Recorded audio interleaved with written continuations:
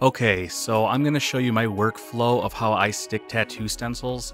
I feel a lot of tattoo artists really struggle with this. The first thing I do is apply hand sanitizer to the skin. This removes any dirt and oil and also dries the skin out really nice to apply the stencil to. I usually repeat this step 2 times. The first time is to make sure that all the oils are gone off the skin, and the second time is to make sure the skin is nice and dry and prepped for shaving. The shaving is really an important step. Even if there's no hair, you would still have to shave the skin.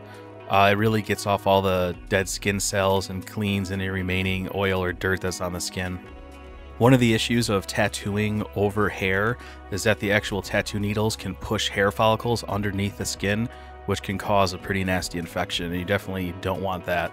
There are a few different products that are used to actually make the stencil stick to the skin. The one that I'm going to be using here is Stencil Stuff, and that is the one product I like that I've had the most luck with. When you apply the Stencil Stuff solution, make sure to coat the whole area that's going to be stuck with the stencil very well. You want a tacky consistency, not overly wet or the stencil will bleed, and not too dry or the stencil won't stick. So I keep applying it over and over until it dries and gets a little bit tacky. At that point, you're ready to apply your stencil.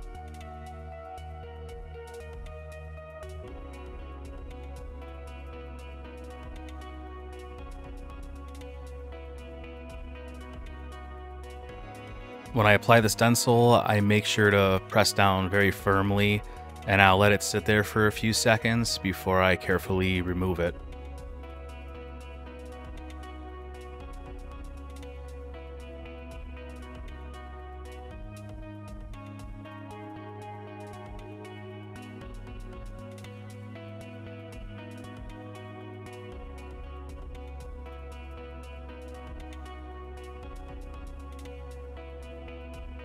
Once the stencil's stuck, I'll use a paper towel to blot the stencil, and I'll check for any leftover ink residue on the paper towel, and I'll basically just continue blotting it until there's a clean paper towel with no ink on it.